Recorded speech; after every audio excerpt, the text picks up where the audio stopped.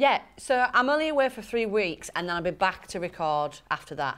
All right, brilliant. Yeah, thanks. Bye. Bye-bye. Bye. Ah, good.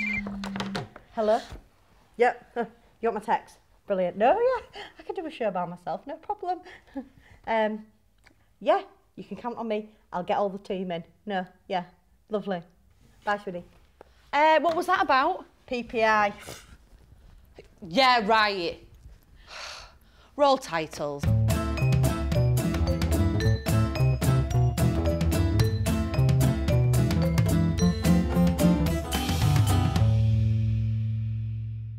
For this episode of the Culture Cafe, we've come to Zebedee's Yard in the heart of Hull city centre to a festival dedicated to Hull's most famous daughter, an aviator, an engineer and a celebrity from back in the day when fame could only be earned for doing something truly amazing.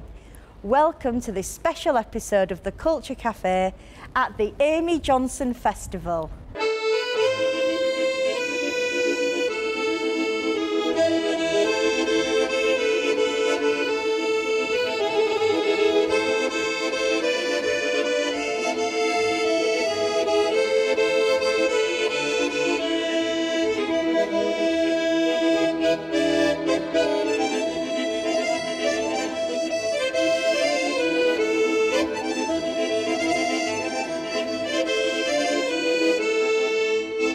I'm fortunate to be here with one of the festival directors, Rick Welton. Hi, Rick. Hello. So, why Amy? Well, it all goes back to Larking with Toads. If you remember what a great success that project was, and how the Toads somehow took the city by storm. After the festival, after that Larkin 25 programme, people wanted to know what the next animal project was going to be. And so we spent a bit of time looking around for possible animals that we could link a whole programme to. And we're looking at anniversaries, and Amy Johnson's anniversary came up, 75th anniversary of her death. And that just seemed like, well, she's an important figure in any case. Yeah. And we thought, well, what sort of animals could you link with Amy? And we looked at things like the gypsy moth, and could we use gypsies and the tigers, tiger moths? And we thought, actually, moths.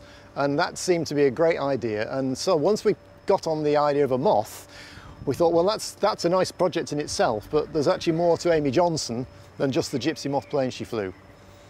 Yeah, and can I say, it's a beautiful artistic addition to the city as well.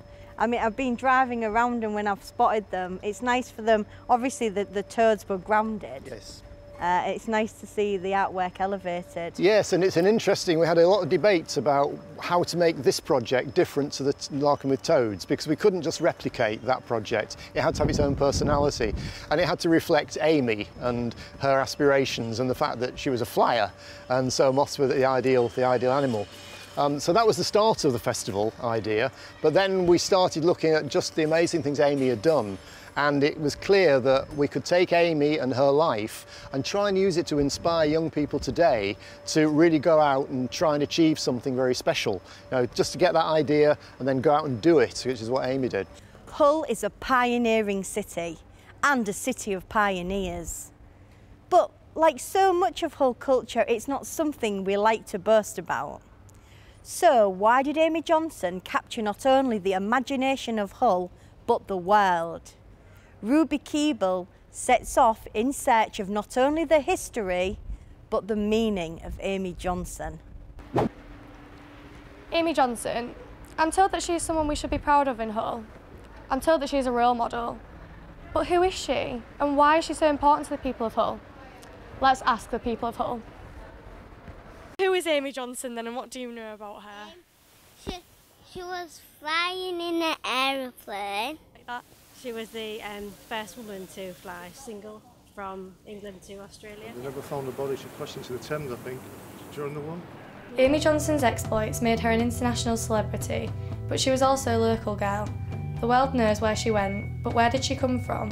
Local historian Alec Gill has written a book that explores Amy Johnson's West Hull roots. Well, Amy Johnson was not only a Hull girl, but I stressed the fact she was very much a Hessle Road girl, and in fact a Hessle Road tomboy. And she took a high degree of pride in being a better tomboy than any of the lads at the Boulevard School where she went to, you know. And in a way, she was a troublesome teenager. What kind of person was she during her career then when she was a little older? She was a rebel, and she was a pioneer for women as well. And she was ahead of her time in lots of ways, because she wasn't a strong feminist in the way we might understand today, but if it affected her personally, like not getting paid as much money as the men in the RAF for doing the same job, she would kick up a fuss. Amy Johnson captured the public imagination, not just in the 1930s, but right up to the present day. She did amazing things, but she also looked amazing. With striking and photogenic looks, she was a gift to the world press. Sarah Taylor has overseen the creation of an exhibition based on a new book, Amy, A Life in Pictures. Who better to ask? Not about Amy the adventurous, but Amy the icon. Did the camera love Amy? Well, Amy definitely loved the camera. There's absolutely tons and tons of pictures.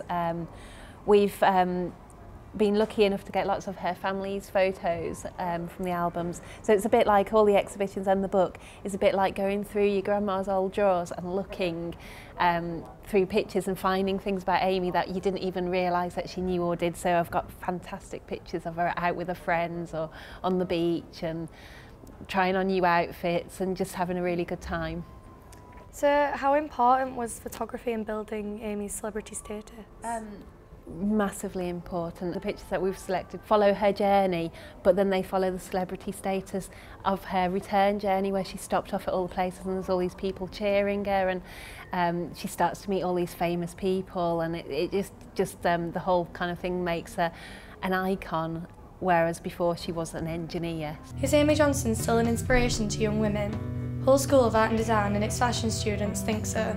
This is an exhibition of style and fashion inspired by the life, looks and era of Amy Johnson. Lynn Benson worked closely with the students on this project, and so perhaps knows better than anyone what Amy Johnson means to my generation. Did the students know who Amy Johnson was before this project? Yes, they did, because we talked about them, we let them research it during the summer period, so they had to come to terms with what was Amy Johnson, what did she do, where did she go, and what does she sort of appreciate in the world of fashion. What did they think of Amy? Some of them just thought she was the lady that flew aeroplanes. Other ones of them admired her because really she was quite a forward thinker for women, wasn't she? Yeah. It was a time when women were not seen as somebody who had a career and somebody who could do something revolutionary, and it sort of inspired them, because all the girls and boys that I teach want to do something in life and make their mark, but she did. Is Amy Johnson still relevant? She was a pilot, an engineer, an adventurer, and an inspiration to other male pilots. She earned her place in history, but not because she was a woman. She's one of a small band of female pioneers who kicked open the door for the rest of us. She's a role model, not just to women, but to people with a can-do attitude. This festival is as much about engineering as it is history or art. Before Kerry went off to do, well, whatever it is she's doing, we were sent off to try our hand at a bit of engineering. Take a look what happened. Hey, how's it going, Pauline? Beautiful. Right, I'm working on a Picasso. Whew. That was a nice walk across town. Yeah, nice. I wonder what we're doing here then. It's nice and green. Yes. I mean, they said... Here we go, Caroline. Oh, thank you, Daisy. Thank you, Daisy. Right, give it a read then. Let's see what we're doing today. I hope it's sitting in the sun for longer. The history of Hull is peppered with heroes and heroines. Ooh. We've brought you here to the Hull History Centre to celebrate a pioneer of aviation. I know this is. I know this is. We would like you to build a plane worthy of one of Hull's greatest daughters. Oh my God, a real plane. Oh, I love using my hands. I'm good at paper aeroplane. Well, that'll come in handy. Good, right. I'm good at a jigsaw. Right, this so way. how do we get in? This way, I think. Yeah, we've been told we need to build a plane, so where's best to go to build a plane? That's definitely Lego at the far end, if you can find a spot anywhere. Lego, sure. We'll check that out first. I am not any good at Lego. Are you not? I'm totally out my depth here. That's the front of the plane, he says. Do you understand that? Yes. Don't embarrass us, pretend you know. Just if he says it's the front of the plane, yeah, great. Yeah. It's the front of the plane, yeah. He's getting me the bits. He's getting us the bits, right. Right. I'm improvising a little bit because we've only got one wing. Yeah. I've gone with them as wings. Oh, they look good. That's all right, isn't it? I need to build a bit of height up. Oh, well, what about... You got any, like, little bricks? I've got some red ones. Carrie, I think we've got another envelope. Oh, what is this? Now we've built our plane. We've been flexing our We are ready. engineer muscles. Thank you very much, Daisy. Okay, so let's have a see what's next then. Oh, have I opened it right? Here we are. So now that you have built your wonderful flying machine, you just need to top it off with a perfect accessory. So make yourselves a pair of flying goggles. Oh, yes, then. Elton John is going to be jealous of this one. I'm going to go with pink to represent girl. Are we staying in the lines? I always stay in the line. Okay. So here we are. After you on that. Bit of turbulence. And off. Sorry. Yeah. And fly it, and then bring it on the runway. On the runway. On the. Well, that's a bit of a disaster, isn't it? I think that's a crash landing. Join us after the break, where I'll be exploring more of the festival, and we'll be finding out why engineering and art are such close companions.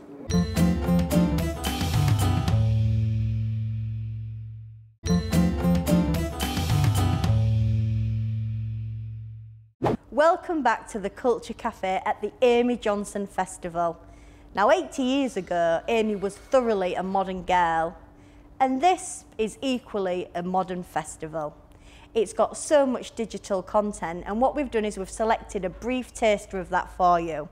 So what we've chosen is one of the 75-second videos which have been commissioned that's either about or inspired by Amy Johnson. Enjoy.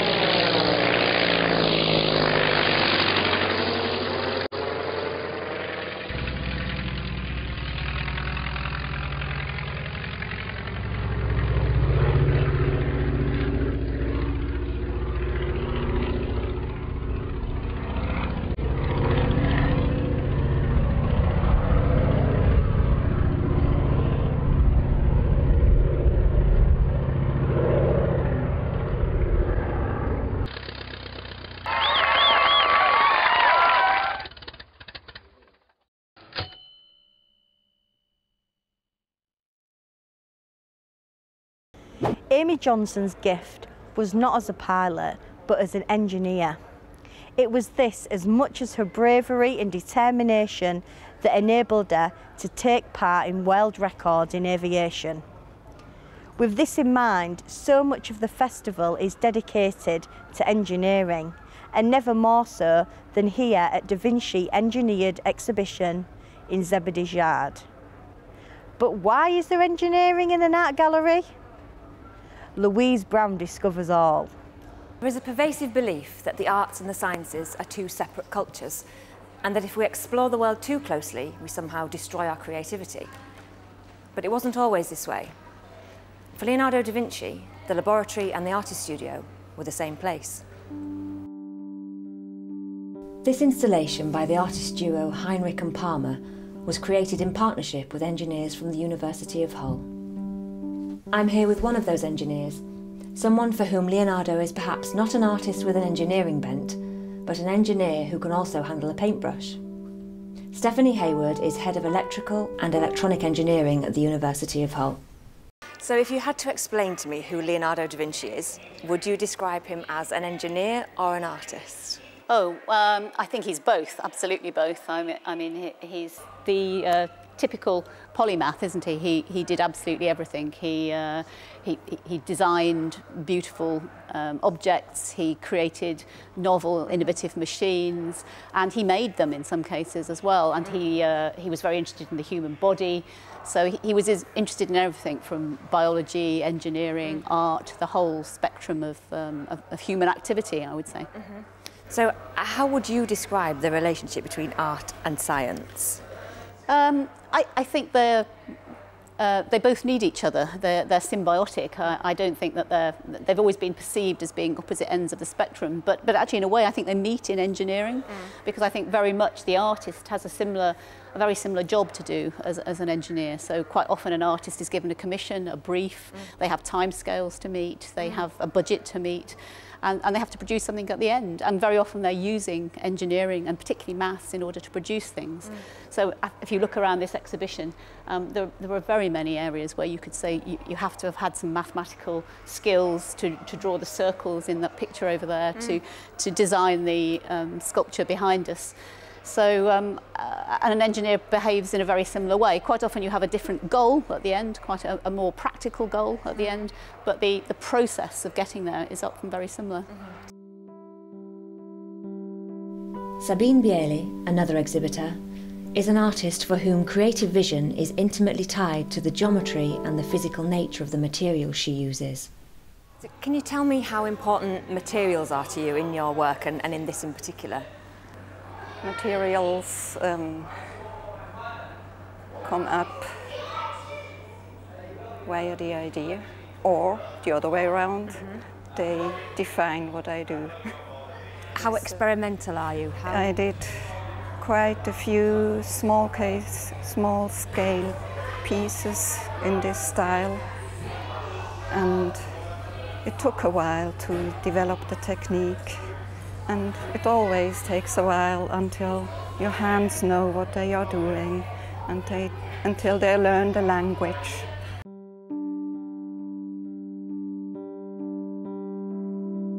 Lara Goodband is the curator of this exhibition, and so has spent several months exploring the intersection of the arts and engineering.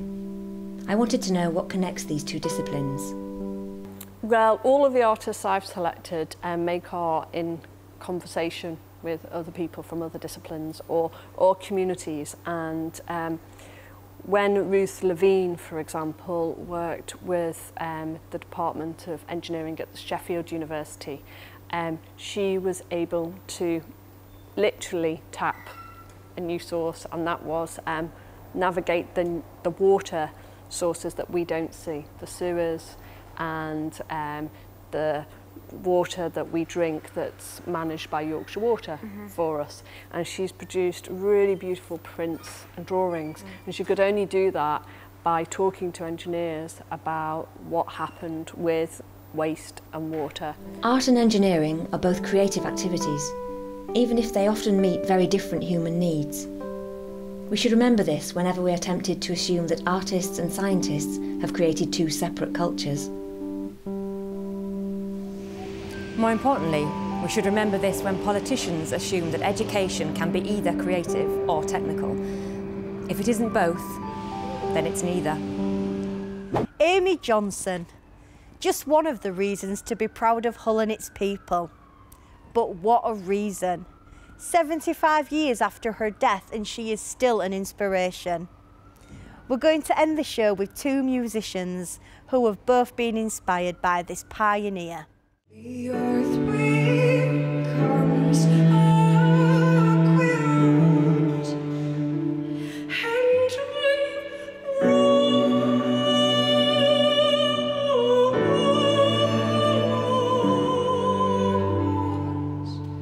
and the solid blows and melts.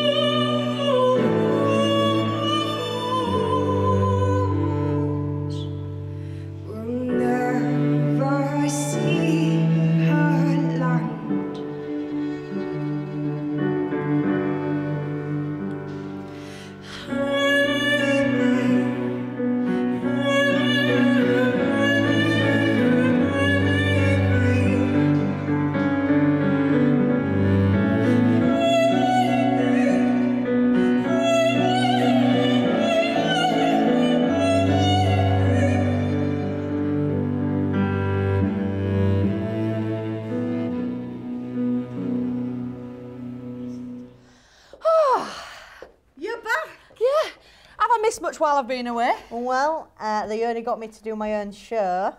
Yeah, about a Hull role model and heroine. Ah. What about you? Well, I got married. You always have to go one better, don't you? Roll credits.